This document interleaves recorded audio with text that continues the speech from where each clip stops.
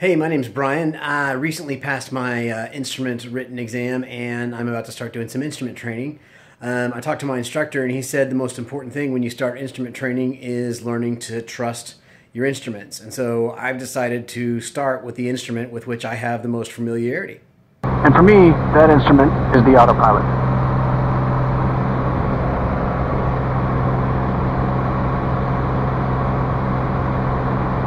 Here's Shuttle 5775, contact departure, we'll see.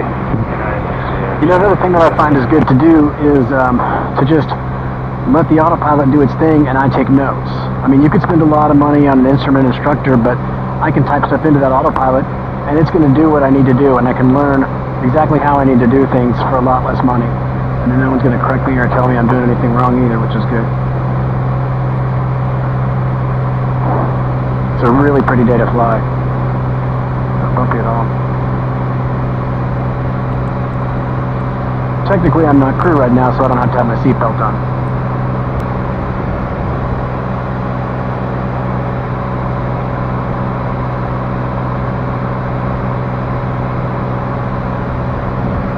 Darren 61 Delta Echo departure radar contact, climb and maintain 6,000.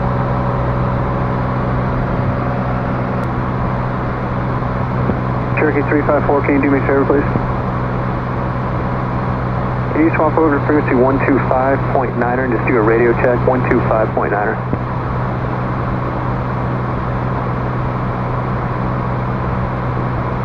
And then come back this way, you're in.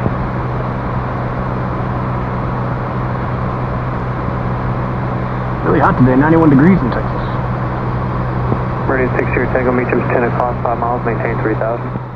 All right, thanks for watching. We're going to learn a lot together.